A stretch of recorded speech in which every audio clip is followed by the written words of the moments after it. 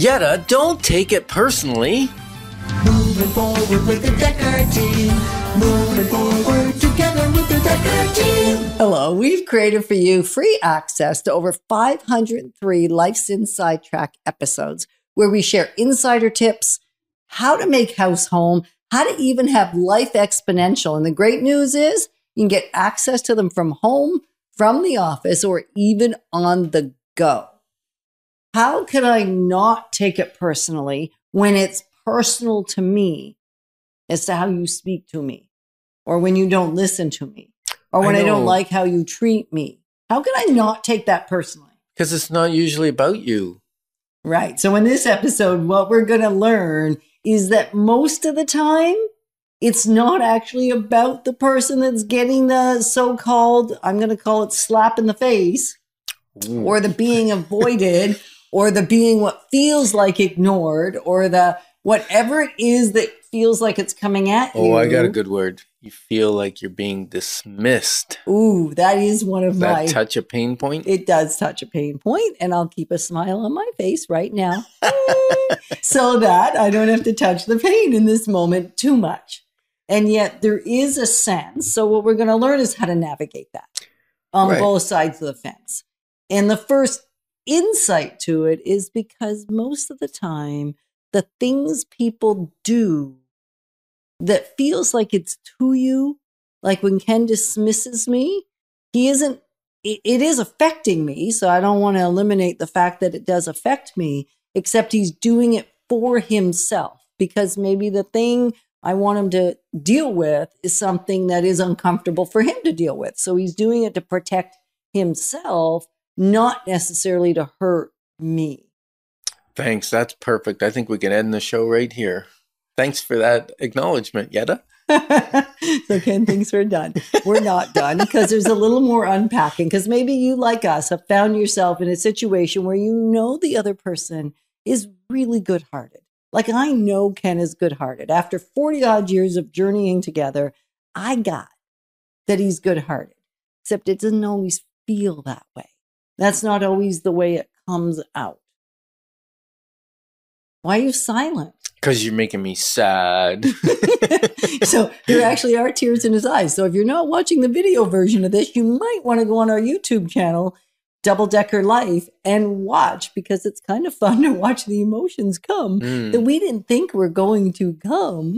Yeah, because when we've worked through this. Well, when you talk about somebody's heart, right? And my heart is to love you, to cherish you. And then when I do things that are selfish to protect me, selfish to defend me, selfish to blame others, selfish to do all kinds of different things, then that affects you, the person that my heart loves so much. Right. That's a little bit emotional, touches the emotional side. And so maybe that's happening for you. And so you could pause, you can turn us off for a little while, come back to it later. You don't have to keep going. So we're going to keep going. Unless you're on the radio show. If you're listening live. Oh, yeah. Well, if you turn us off, we won't be bothered. No, we won't be bothered. We'll be totally good. You can come back to the recorded The good news episode. Is we don't know whether you watch or not, so you won't offend us. Exactly. And so what we've learned is that because they're not out to get us, and we can trust that, we've learned that we need to figure out how to get into the cave for a moment, even if it's uncomfortable. Well, sometimes, have you ever had a situation where someone's going through something very dark or very just hard for them? Hard. You know, a parent passed away, or a child passed away, or a sibling or a spouse, and you just go with that person and you sit down and you hold their hand or you put your arm around them and you don't say a word for like minutes. It feels like sometimes hours. Yeah. You just and that's what they needed, because words would be contrite. So sometimes you need to just climb in the cave with the person and hold them until they're ready to come out of the cave. Right. And just sit with them, recognizing that the fact they're in the cave, even if it's something, well, in this case, it's certainly not related to the person that is sitting in the cave with them. But even when it is, sometimes all Ken needs to do or I need to do is to sit in the cave until we can regain our own composure. We don't need to be convinced. We don't need to be cajoled. We don't need to be forced. We don't need to be pushed. We simply need to be given our space so we can pray, we can pause, we can yield to our God, and we can just sit in what we already know to be true. We can come back to reality. Sometimes it's reality. Sometimes it's just coming back to something that serves us versus the state that we might be in that's not serving us in the moment. And sometimes it does serve us for a moment. Yeah. And as we talked in the first episode around, my first go-to is a solution. Like, and most men are like that. If another man comes to me and tells me a problem, or they have sadness or whatever, they have anger, I'm probably going to do something immediately to cause that person come out, right? Yes. Yeah. But with you, what I needed to do is make you feel heard and understood before my solution could be accepted. That would be right.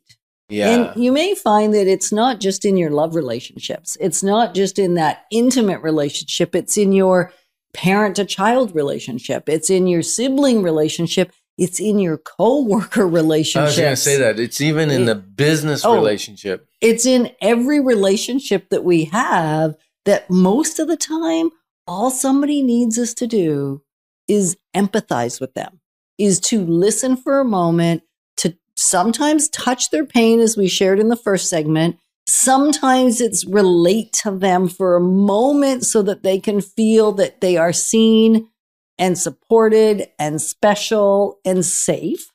It's kind of like Stephen Covey said, and I read his book. I can't remember all the elements of the keys to success. And then the 8.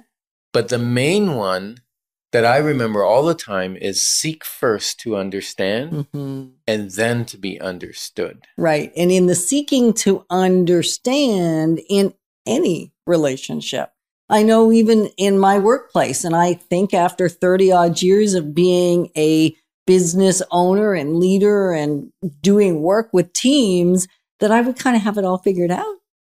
And yet I don't. Sometimes I have to pause, go back and remember these really basic principles of just allowing the person to express what they need to express and connect with them, not necessarily agree. And then I can offer a solution, how to do things better, how to do things easier. Do you find that too, Mr. Absolutely. Decker? Even around the boardroom table, like I sit on the Ottawa real estate board. Yeah. I sit on the board for Solid Rock. And around those boardroom tables, sometimes you can have heated discussion about ideas or values or things that people think a direction the company should be going, but maybe you disagree with that. And we can send the message that we value their opinion, we value them, and we're not disagreeable, but we disagree with their way forward. Right. And so the trick is, and it's maybe not a trick, maybe it's a tip. So the tip is that you want to be able to relate to them even more than the thing.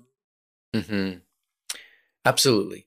So thanks for joining us and growing alongside us, because we're passionate about helping families grow in their businesses and in their lives.